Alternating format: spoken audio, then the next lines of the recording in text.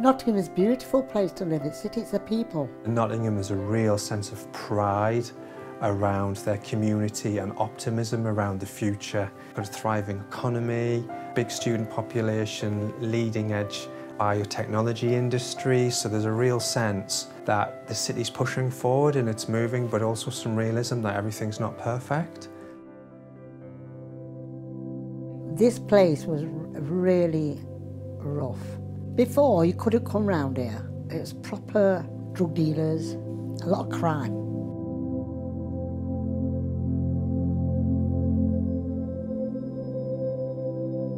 I think without a stable home, without a decent home, your life opportunities are limited. Do you have a room where you can go and do your homework?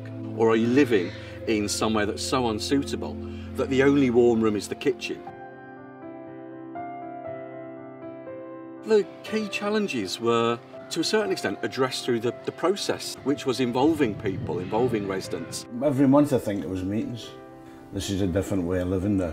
When people see this place, they can't believe it. We've deliberately built a number of family homes. You know, it's really good to have that mix of people.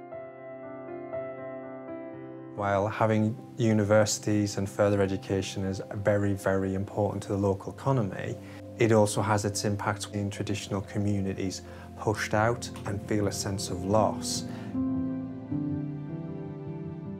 We have been established as the university think tank.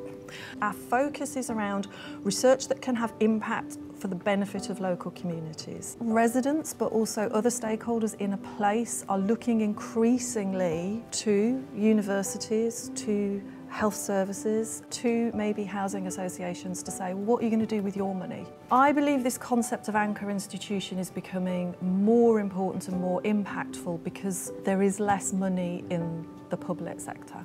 We've heard examples today where the university, the city council, housing associations, the police have all articulated what their needs are, but have all also pulled together. And sometimes it's one of those anchor organisations that takes the lead.